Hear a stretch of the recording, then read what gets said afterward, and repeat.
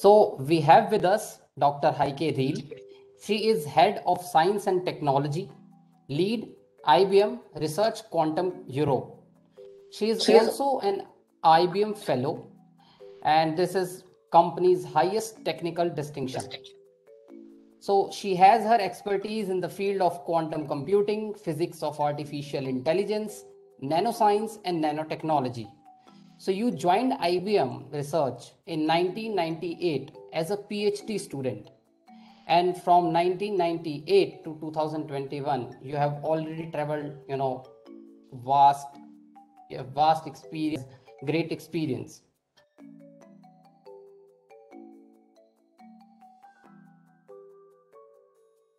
So quantum computing, quantum physics, it's really an exciting field. And actually, but first, I was first attracted to physics and only then second to quantum physics. And why I was attracted to physics was because I really loved math and also technical things and, doing things with my hand actually. So understanding what is behind, understanding and the logic thinking, this is also the basis for improving things. And this is really what attracted me actually to study then physics. And so I thought physics is perfect. I did it and I really enjoyed it. And this is also where I then continued physics in my career, joined IBM to do research and to do first my PhD, as you also mentioned.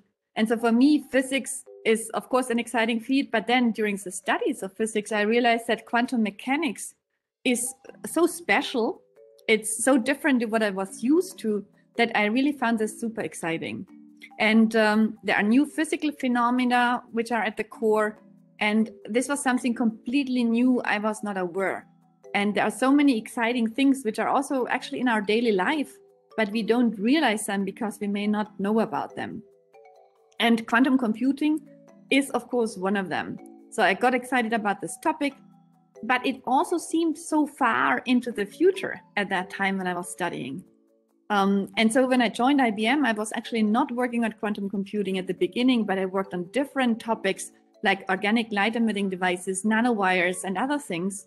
But of course, we also had a team in the US actually working on quantum computing.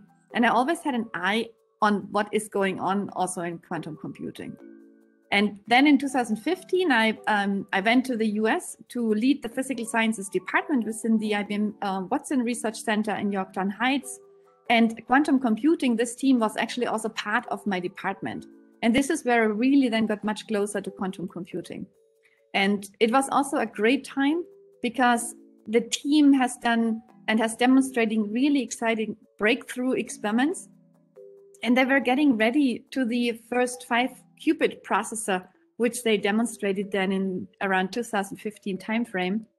And exciting things started. We had to decide about what do we do with this 5-qubit processor, and we brought it into the cloud. And this is really where I got more into the topic. And since then, quantum computing also within IBM, of course, has grown quite tremendously, and more people are getting involved and working on it. So yeah. This is how I came to quantum computing.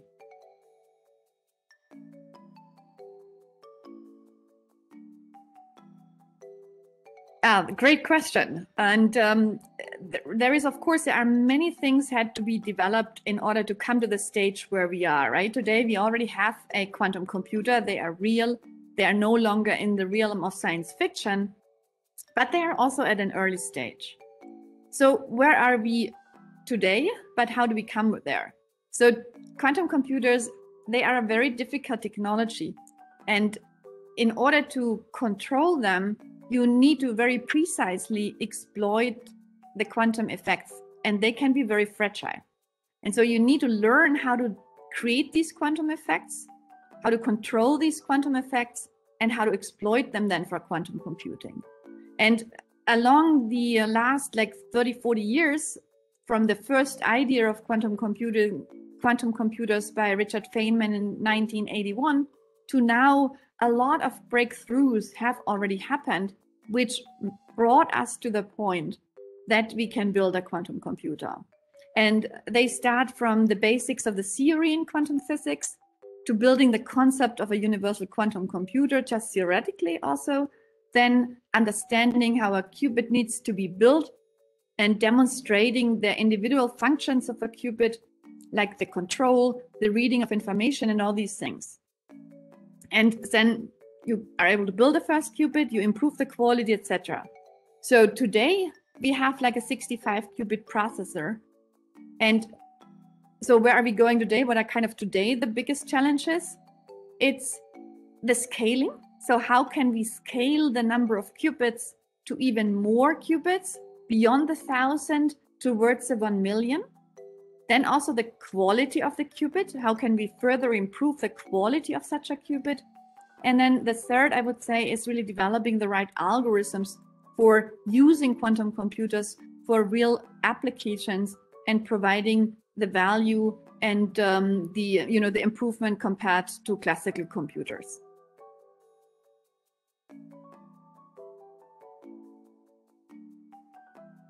Yeah, I think doing research, of course, you always pick the challenges, right? That's kind of you always want to go to the limits where you may not see a path today, but you need to create that path to bring the technology forward, to move the technology forward and create new things.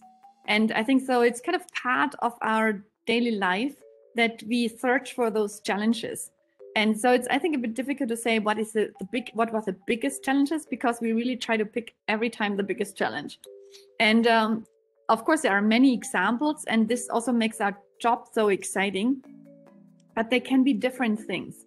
And I mean, I can give you a few examples. And one specific one is we have started to work on nanowires. These are actually tiny nano like cylinders of semiconductors, nanowires of semiconductors. They look like our hair, but they're like 50,000 times thinner. And we wanted to use those materials for building the next generation of transistors. Because, you know, in the silicon device technology, you always have to make things smaller in order to increase the performance over the last 20 years, last 40, 50 years, actually.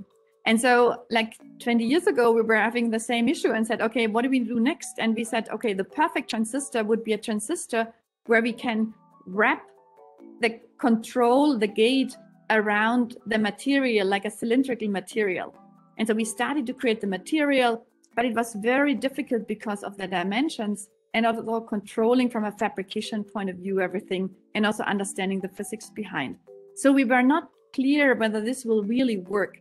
And if you look back on the devices which we built at that time, they actually came a long way. And actually today, we have just, like 2 months ago, we have announced the 2 nanometer technology node for the next generation of silicon technology. And this is where all the research which we have been doing went into. And we are now able to do this actually on 300 millimeters and build the next generation of digital computers out of this. So 20 years back, this was our goal, but it was also a very, very difficult goal. And we kind of, divided it into different steps in order to be able to make these steps. And in the end, be ready for doing those things.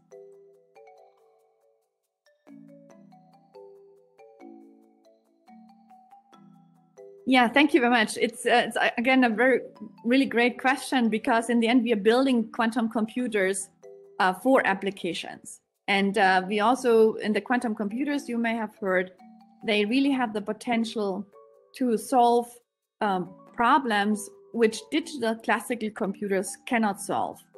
And these are problems where the complexity of the problem increases exponentially with the number of parameters. And you can find these challenges in many different areas, whether it's in chemistry, in designing new materials and molecules, in machine learning, or also in optimization. And optimization problems you also have in many different areas. This can be from routing the cars in the transport industry, routing tracks to be most efficient, to save fuel. It can be also developing new materials or in the optimization area, like in financial industry.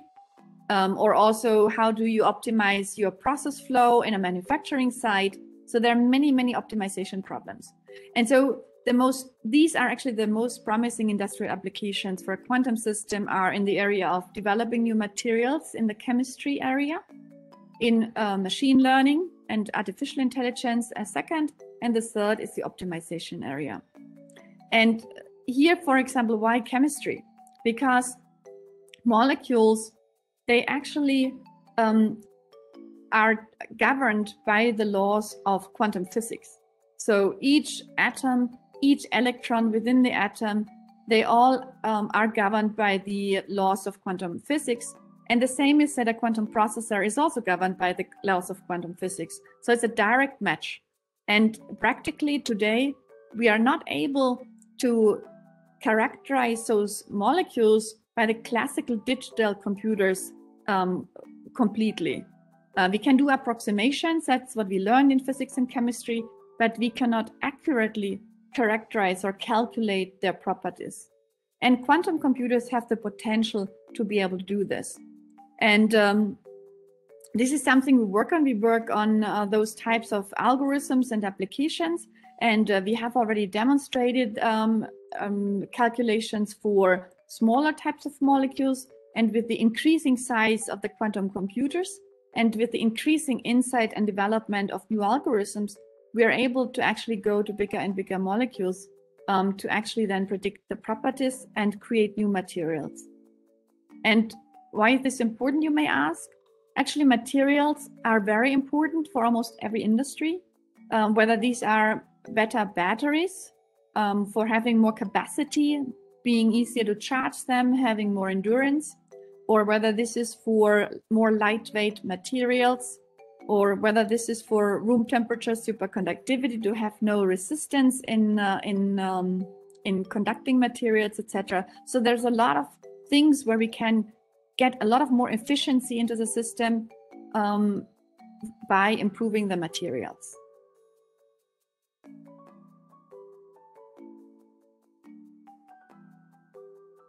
Of course. So you're right. I mean, I gathered so far a lot of experience already in research.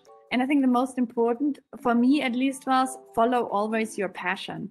Because if you follow your passion, you really like what you do, and then you can excel. Then you can, you kind of really like, and you are passionate with it. You put your energy and your creative thought in. And so I think that's true for everyone. Whether independent on at which location you are.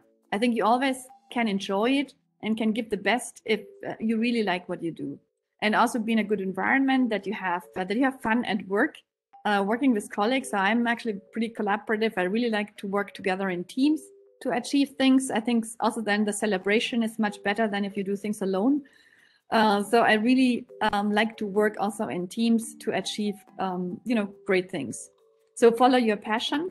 For me, this was the math and physics and also doing things by hand.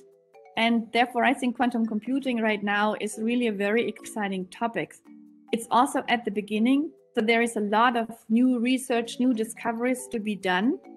And the other thing is that there are also a lot of tools actually already available worldwide in order to be used. And this is probably also very, very nice for the colleagues in India, that there are really many opportunities. We have brought, for example, the first 5-qubit quantum computer into the cloud in 2016, now about 5 years ago.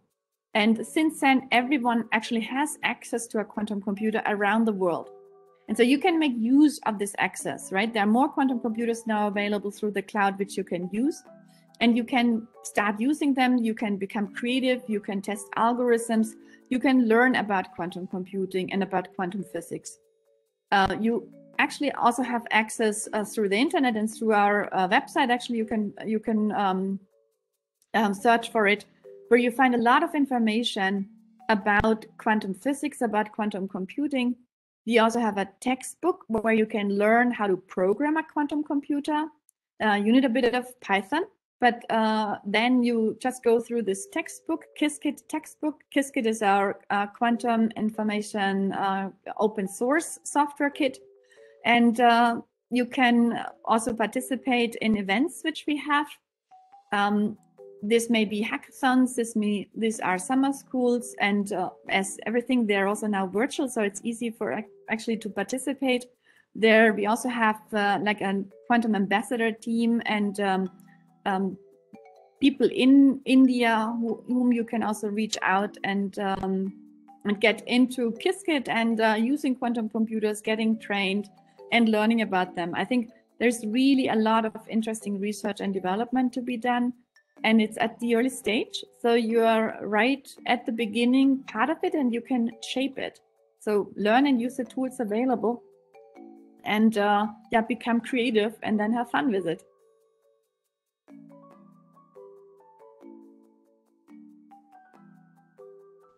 Yes, I'm very happy because to share a few thoughts. I think it's really about giving everyone the opportunity to do what you like to do. And for me, this was math and physics and doing things by hand. And I was lucky to have the opportunity and also be kind of follow the path I thought was the best for me.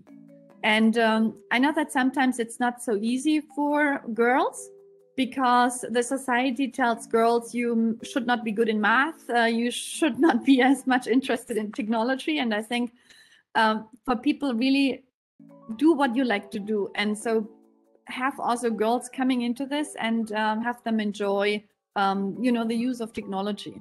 And so that's why I also would like to encourage people and girls to not feel like a minority if you do this, but just do what you like.